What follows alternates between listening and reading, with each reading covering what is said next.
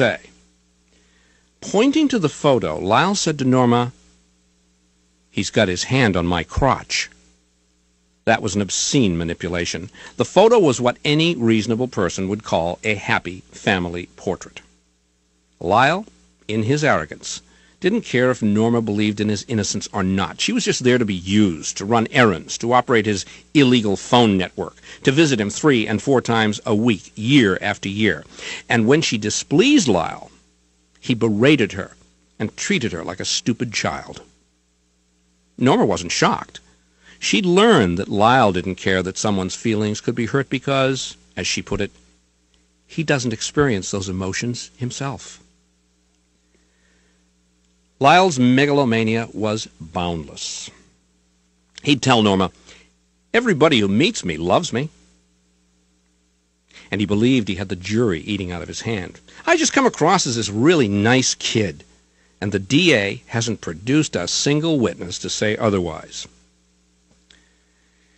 And in this world-class combination of self-aggrandizement and contempt for his dead mother and father, Lyle told Norma, "I'm sure the jury are thinking to themselves, how the fuck did this guy get involved with these parents?"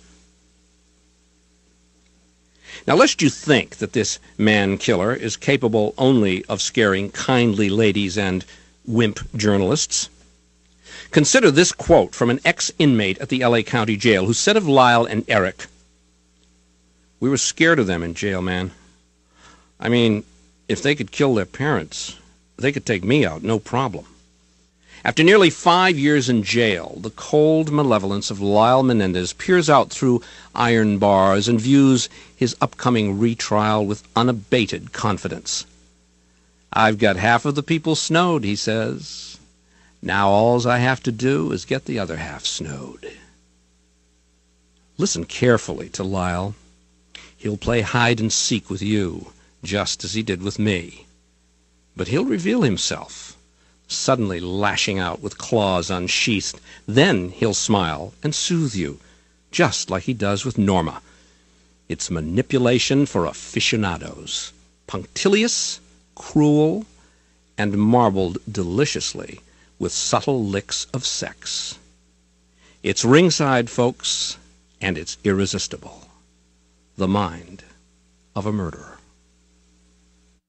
On the night of August 20th, 1989, just before 10 p.m., Kitty and Jose Menendez were unwinding after dinner, watching TV in the family room of their Beverly Hills home.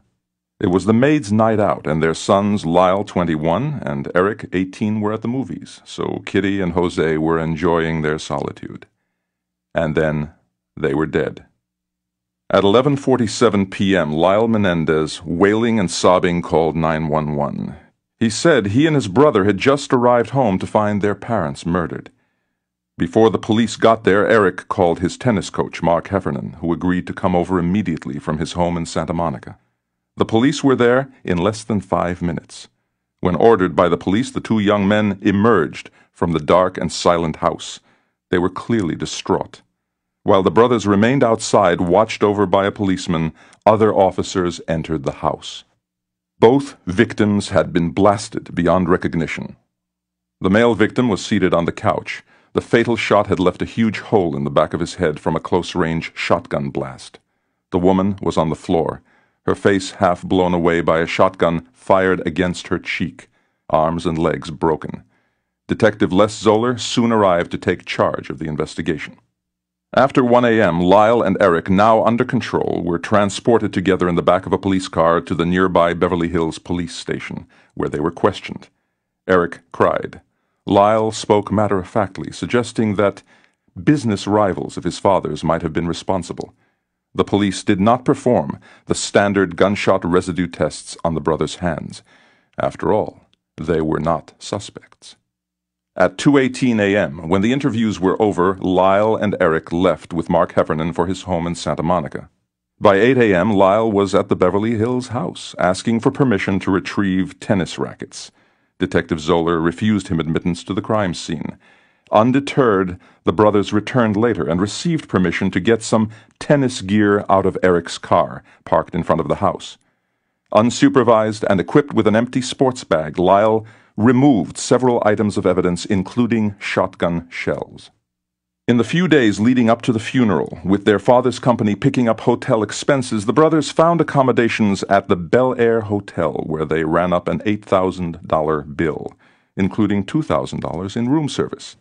Within a few days of the murders, Lyle and Eric purchased a couple of $1,500 sport coats, 3 Rolex watches, some money clips, and $14,000 in jewelry. The memorial service was held at the Directors Guild of America on Sunset Boulevard. Lyle and Eric were an hour late. Eric spoke briefly and with emotion. Lyle was very much in control. 3 days after the Hollywood service, a more traditional funeral was held at the Princeton University Chapel. The Menendez family had made their home in the Princeton area before moving to California, and Lyle was a student at the university, returning after a year's suspension for cheating. At the Princeton service, Lyle spoke for half an hour and read a letter from his father which said, in part, "As we have discussed in the past, we are the heirs to a very special heritage, and with that good fortune comes duty and responsibility. I know that you sometimes worry about your future. I have total trust in both you and Eric, and have no concerns about your future and your future role in your country.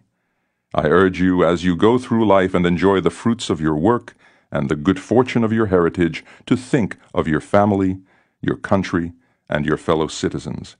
I believe that both you and Eric can make a difference. I believe that you will. I encourage you not to select the easy road. I urge you to walk with honor regardless of the consequences and to challenge yourself to excellence. The future does not belong just to the brightest, but also to the more determined." Jose's life was his family and his work. He always pointed out to the boys that they were special, better than everyone else, and not subject to the rules and regulations by which everyone else played. His personal motto had been, "Lie, cheat, steal, but win." The brothers paid attention to that credo. Lyle's academic problems and unbridled spending caused Jose concern. He was proud of Lyle's success with the opposite sex, but he disapproved of his choice of women. Eric's sexuality was further cause for distress. His mother set a deadline for him to get a girlfriend. Eric met the deadline, but the romance was short-lived. Gradually, Jose became convinced that both sons had criminal tendencies. After warnings from the boy's therapist, Dr. Oziel, the word sociopath entered Kitty's vocabulary. Prior to the memorial services, the brothers were informed that their father's $5 million life insurance policy, of which they were the beneficiaries, would not go into effect. The estate, rumored to be worth about $14 million, turned out to be overvalued, over-mortgaged, and owing over $1 million in taxes. Their aunt, Marta M. Cano, saw to it that a different policy, valued at $650,000, was promptly paid off half to each brother. Lyle used his portion on a spending spree. At his ease in the back of a limo and followed by bodyguards, he blazed a spending trail across the Princeton area. He bought a Porsche for $64,273 in cash. He bought clothes by the carload, apparently forgetting that he was supposed to be worried about mob-hired killers out to annihilate him. He strolled out of stores laden with purchases. Soon he bought a small Princeton restaurant specializing in chicken wings by placing a down payment of over $300,000 and committed to rent the apartment over it for $2,100 a month. A spacious office suite in Princeton followed, with friends signed on as junior executives at healthy salaries. Not long after, the brothers tried to buy a Marina del Rey penthouse for just under $1 million, settling for 2 adjoining apartments when the deal fell through. The brothers did have some worries, though, like when they learned that the store where they had purchased the guns had a video camera monitoring the customers, although it was later discovered that the camera had not been loaded at the time.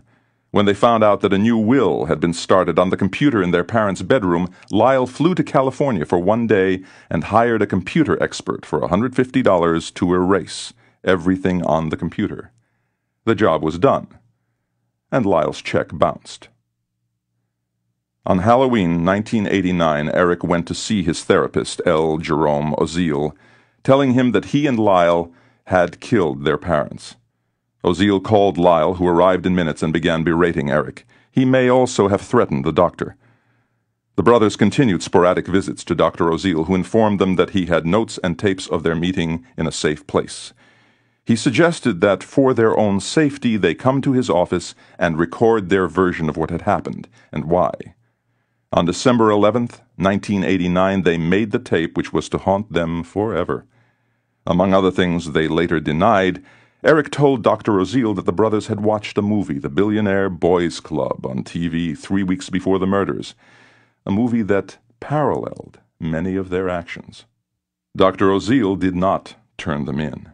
He did, however, ask his girlfriend, Judalon Smith, to sit in the outer office and listen, and if there was trouble, to call 911.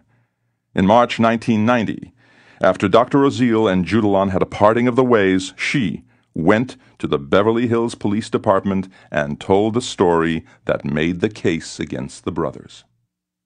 3 days after Judalon went to the police, Lyle was pulling out of his driveway in Eric's Jeep when the street to the south was blocked by a police vehicle with light flashing. Lyle threw the Jeep into reverse, banging into another police vehicle that had pulled up behind him. He was ordered to lie down in the street, where he was handcuffed.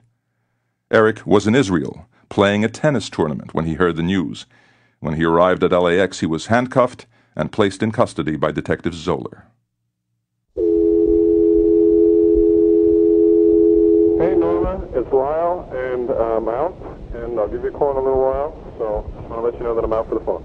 All right, and I'm sorry I didn't let you talk during the visit, sweetie, but at least you got to show me your swollen arm. That was exciting. Okay, I'll talk to you later, bye.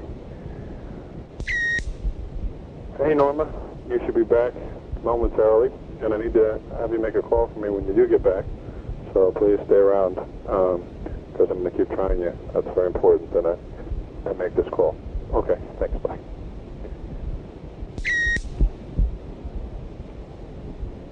Collect from, no, actually it's just Lyle. Norma, I know you're home, Norma, unless you and Camille got sidetracked and went to a bar to pick up guys. Nasty girls. Alright, I'm just calling to let you know that I'm out. I know it's late and I should have called earlier, but I was tied up with Joe on the phone. And I'm still out, and I don't know how long I'll be out, but I'll try you a little later, and maybe we can connect with Southsville and try to reach Marta, you know, and let her know to come at 7 or whatever. Okay? All right. I'll talk to you later, sweetie. Bye. Norma, where'd you go? Norma! On June 12, 1990, Norma Novelli, a divorce